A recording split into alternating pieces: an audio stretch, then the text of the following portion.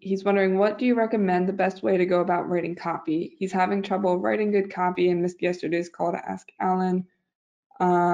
He's still not sure he's doing it right. Isaac, real quick on this, I was probably the worst writer, worst copywriter that you could have found about 2 years ago.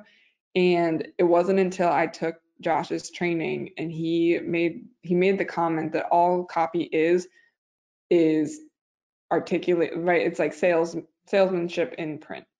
And if you can just be clear and concise, be able to identify who you want to talk to, what they're going through, and how you can help them, just super clear, concise, that's what good copy is. You want to be able to call them out to get their interest and then start putting like what's going through their mind on paper. And a really great way to do this, just talk out loud. Use like you're going to speak better than you're going to write. So when you're trying to write a message out or you're trying to write copy for a landing page or an email or something like that, use Otter and just speak it.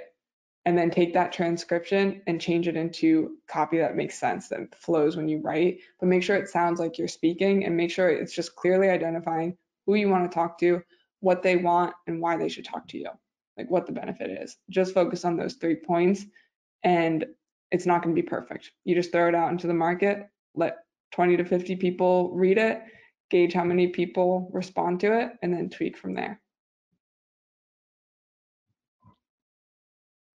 And don't worry about it being good. Like seriously, it's not about being good right now. It's about being genuine and showing people that you've got a strategy that will help them not only survive, but thrive during this upcoming months.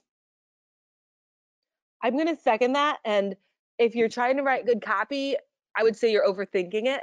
And I love what Katie just said about it's about being genuine and authentic. Write from the heart, write as a person, pretend like this person's a friend of yours, right? Pick one person, like your best client or someone that you know really well, and put in your mind as if you're writing to them. Hey, I know, things might be a little bit uncertain out there.